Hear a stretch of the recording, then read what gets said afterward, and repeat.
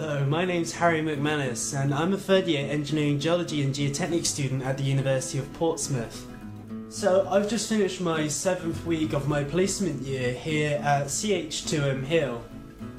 Very crudely speaking, there are two types of company within our industry. So you've got contractors and you have consultants, and my company fits within the consultancy box.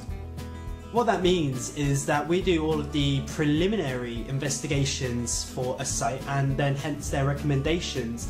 Then leading on from that, we would do the design work or any checking for a project related to earth engineering. Usually we're collaborating with other departments such as the bridges and highways transport.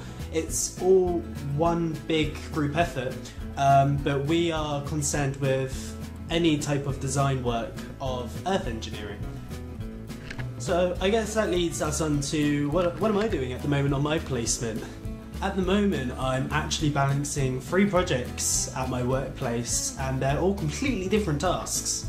Number 1 is a desk study. So when I was talking about the preliminary investigations, this is the bread and butter of what we do.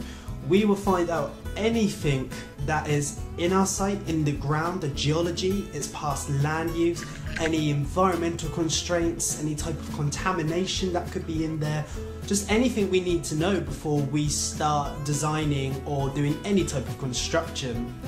Project number 2 is based over in India at the CH2M Dam. My company at the moment are teaching me something called slope stability analysis, which I don't actually normally learn until I go back to university in my final year.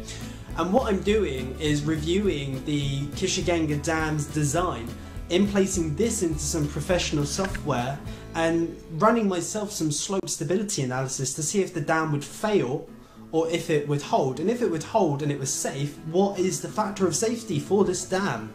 And finally, project number 3 is landslide monitoring. So my company's been asked by a council to review a current landslide's potential of reactivating and monitor this every single 2 months.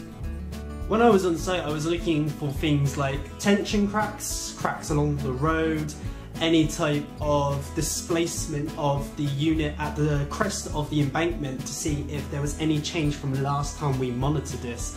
This allows us to be able to see what is going on and design what we believe will happen in the future. Well, thank you for tuning in to one of our blogs, and please make sure you subscribe to us on YouTube, you follow us on our Twitter, our Instagram, like our Facebook page, and from that you can keep up to date with everything we're doing, with the field trips, the industries, everything. So thank you very much.